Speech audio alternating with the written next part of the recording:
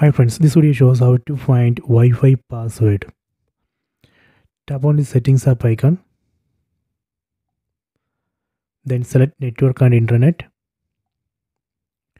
then select internet.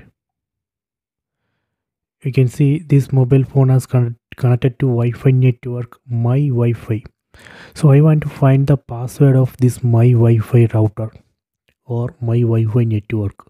So how to find it? It's already connected, right? We can just tap on this Wi-Fi settings icon. Then here we can see a share button. Tap on this share, and here we can see the Wi-Fi password 1234567 This is the Wi-Fi password. So if you have a Google Chrome browser, you can scan this code, this QR code, and we can find the Wi-Fi password. So that is another option. So this way we can easily find a Wi-Fi password. So I hope you have enjoyed this video. Please subscribe my channel. Please like and share the video.